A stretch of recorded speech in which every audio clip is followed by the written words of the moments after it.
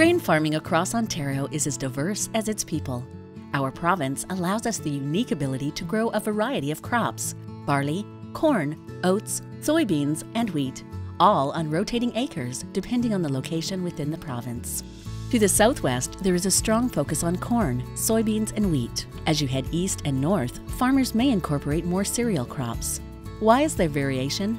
The climate across Ontario varies widely and is a significant factor in crop selection.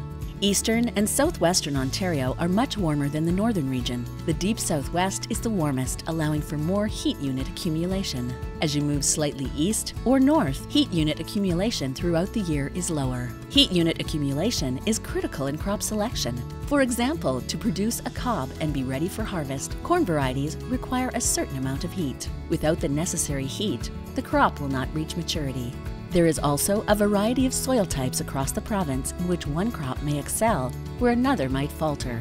The type of farm also determines what is grown. For example, a farm that strictly grows grain could manage crops differently from a farm with both grain and livestock or vegetables. Approximately 6 million acres of barley, corn, oats, soybeans, and wheat are grown in Ontario. But how big is an acre? It's about the size of 2.5 hockey rinks. And each farm is unique. An Ontario grain farm may be as small as 50 acres or more than 10,000 acres. Field size can vary along with the shape of the fields. Each farm has a distinct way of being managed using modern, innovative practices.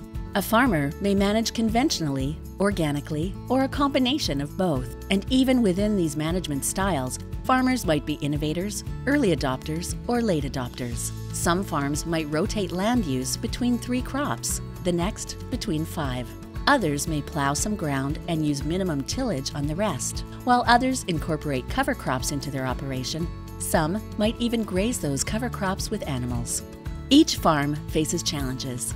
These challenges might stem from weather, climate change, weeds, insect, disease, cost of equipment, operating expenses such as fertilizer, chemicals, seed, fuel, labor, insurance, access to technology, available workforce, trade disputes, uncertain and fluctuating commodity prices, competition for farmland, cost of farmland, and public perception.